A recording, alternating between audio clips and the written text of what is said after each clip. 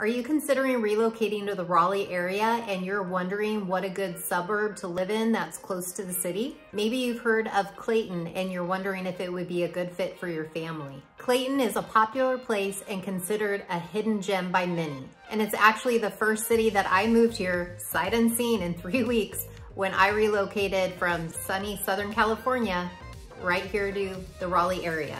So today, I'll be going over the pros and cons of living in Clayton. If you want to know more of that information, stay tuned because we're at it next.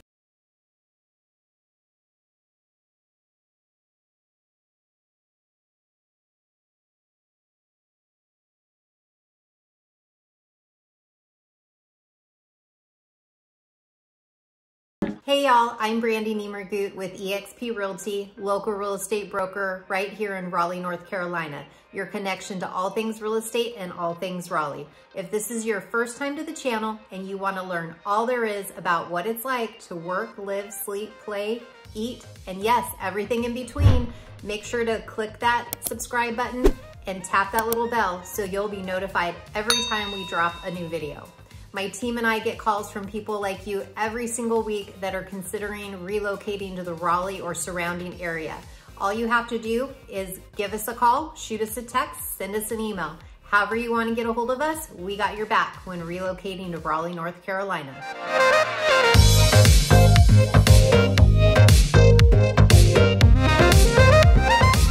Let's just jump right on in. So we're gonna start out with what some people are gonna consider a pro while others will consider it a con, and that's the rural feel.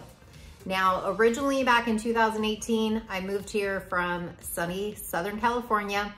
I lived in an area that roughly had 469,000 people. And when I moved to Clayton, sight unseen in 3 weeks, there was only roughly 22,000 people here. So fast forward to 2022, the population has bumped up to around 28,000.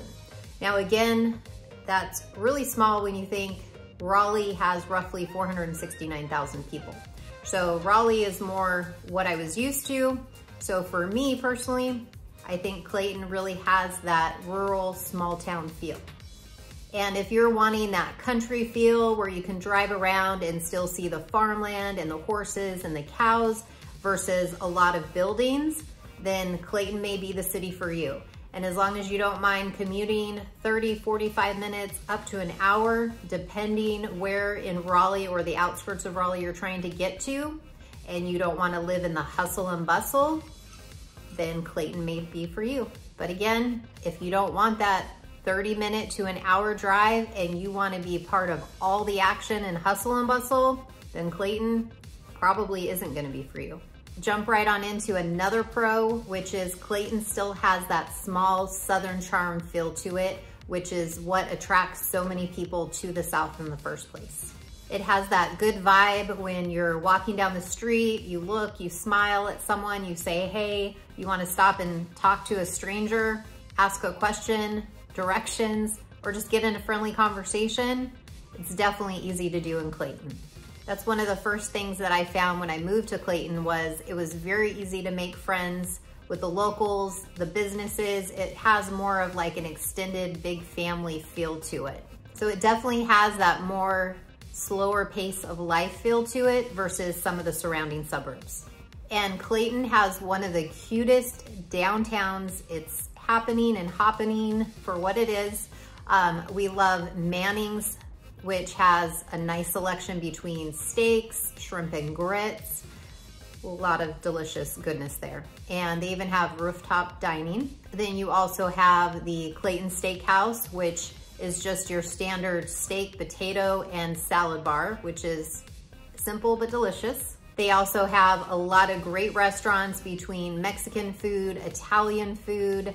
On the weekends, you'll find the local farmers market.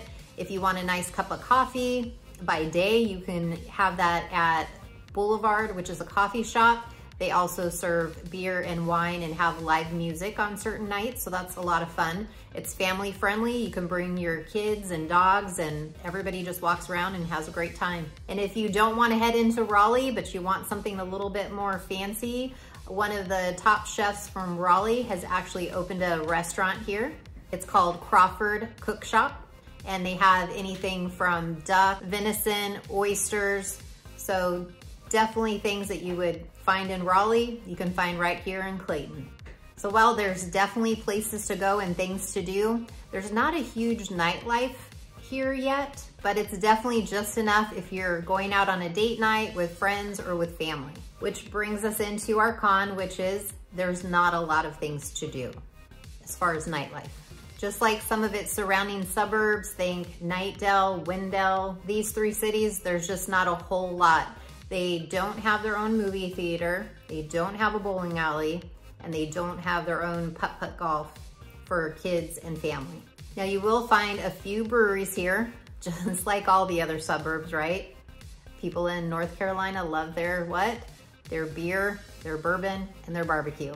So here in Clayton, you're gonna have Deep River Brewing, which is a really cool chill place with indoor and outdoor seating. They have live music certain days of the week. And then there's Revival 1869, which is a fun blast from the past.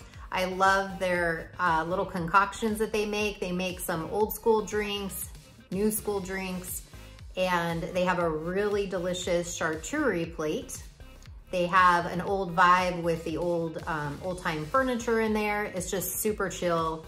Then you also have a fun wine and design place, not only for the adults, but then on the weekends, they do things for mom and me classes. So you can also, paint things with your son or daughter. It's just a great time.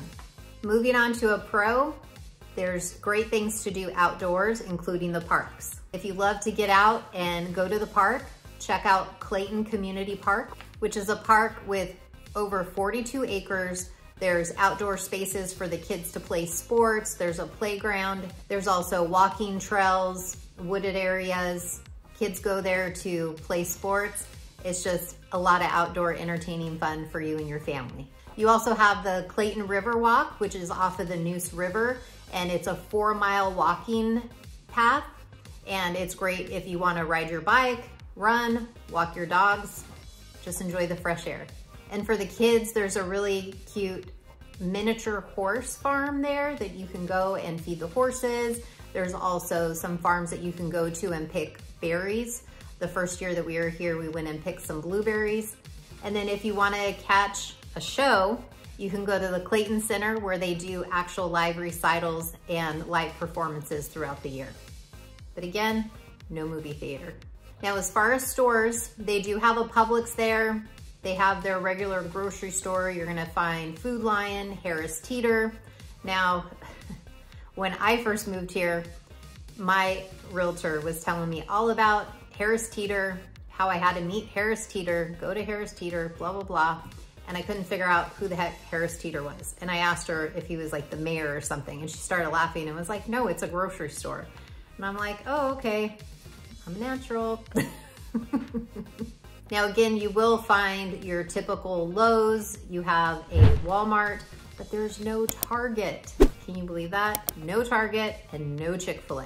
So if you love your Target and you love your Chick-fil-A, Clayton's probably not gonna be the place for you. But the good news is you can hop on over to either Garner at White Oaks to get to Target, or you can head into Raleigh and there's a couple of Targets on your way as well. But if you don't want to drive, you're not going to find a Target in Clayton. Next up, we're going to talk about weather. Now again, depending where you're moving from, weather here is either going to be considered a pro or a con. For me, coming from California, I consider it a con when it comes to spring and summer. Now, Clayton is known for its hot and muggy summers and short, cold winters. It rains a lot out here, on average about 47 inches. Now where I came from, we didn't even get 13 inches. So 47 is a lot to me. But again, that's why it's so green and beautiful here, right? And I had mentioned spring. Springtime pollen is not a joke. It's not for the faint of heart. So if you have allergies like me, I used to have seasonal allergies in California. Here, it's year round. And when the pollen comes, you know it's here, because for weeks, about 3 weeks in the spring, you are just gonna see everything covered in like a yellowish green, just blah. And then when it rains, you think you're like, yes, I got rain, I got relief. But no, you just have streams and streams of the pollen everywhere. So definitely be prepared to take your allergy medicine if you have allergies. Now I would say on average, the hottest months is gonna be July. It averages around 88, it can go up to 90. Again, that doesn't sound very hot, but when you put that humidity factor in with the sticky hot, ugh, it's hot, y'all.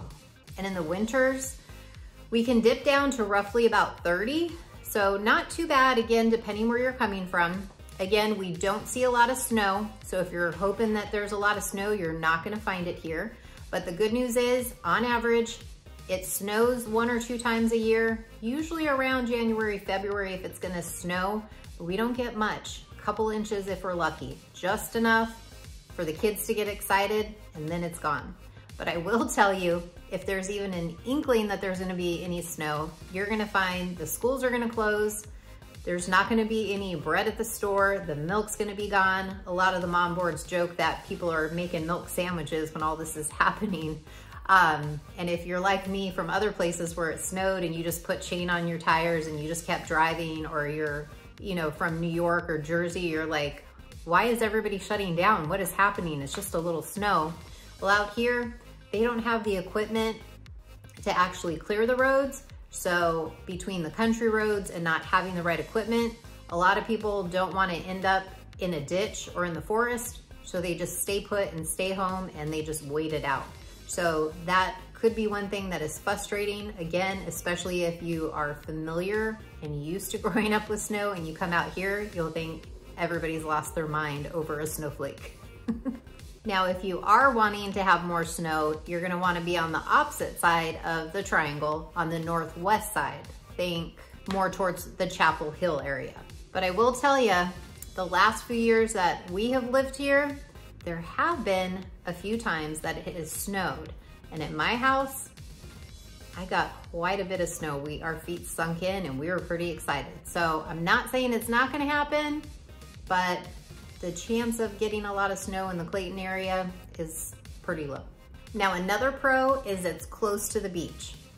Now, hear me out on this one, because depending where you're from, you're gonna say it is not close to the beach. So it's roughly around 2 hours to get to Wrightsville Beach from Clayton. And if you're like me in California, it took us less than 10 minutes where we lived to get to the beach. So that is definitely one thing that I miss about California, is being able just to go for a run at the beach, or, you know, go enjoy a nice dinner or drinks and look at the ocean. You're not gonna be able to do that here. But the good news is, 2-hour drive, it's still considered a day trip. You can still go up there for a nice day and come back and sleep in your own bed. Now, another pro, which I alluded to earlier, was slower pace of life. And while this is a con for a lot of people, there's many others that are wanting to relocate for exactly this reason. They're wanting more of the quality of life, quietness of life, less hustle and bustle and population. And with 22,000 residents, you're definitely gonna find that in Clayton.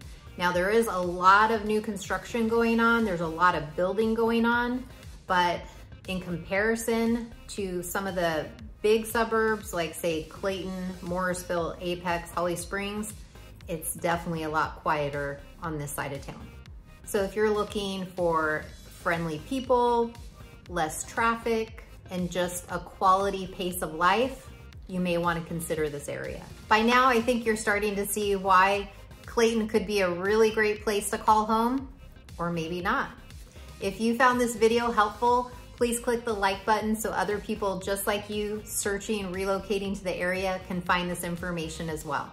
Now, whether you're considering relocating and finding a home in a master plan development, a condo, a townhome with acreage, or even at the beach, all you got to do is reach out to us. Let us know what you're looking for, what kind of commute time you want, and we would love to chat.